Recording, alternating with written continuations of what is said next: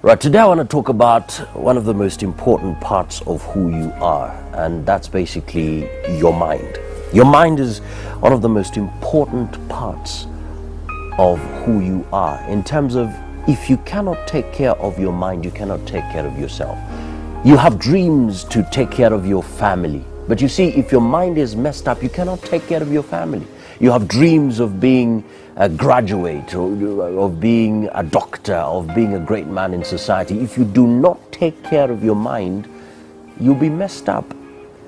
And that is why it's important for you to be very deliberate when you're dealing with your mind. The first thing that you've got to be able to do is the place of managing your mind. What comes into your mind? Your mind is so open that it can pick anything that you expose it to. For instance, if you sit down and watch an unwholesome movie, whatever content that will come in, it becomes very difficult for you to resist it. For those who partake of pornography, it kills your creativity. In fact, somebody said pornography causes you to pursue a feeling rather than a person, such that no person in this world can satisfy that feeling.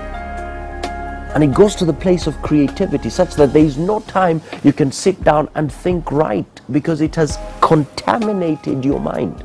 So you've got to be very deliberate and very serious about what you allow to come into your mind. Don't allow stupid things to go into your mind. In fact, even in the place of people talking, don't allow stupid words to be brought in front of you and just sit there and listen to them.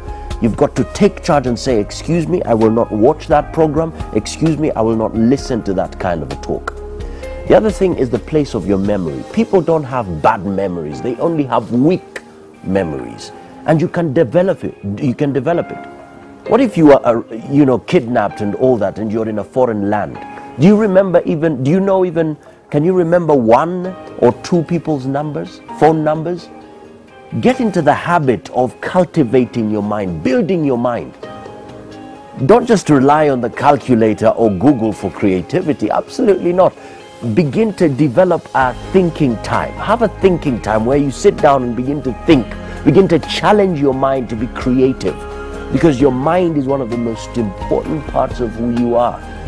If your mind is messed up, even your life is messed up. So be deliberate, take care of your mind, manage your mind, have thinking time where you sit down and you challenge your mind to think and be creative. That's my 2-minute sense.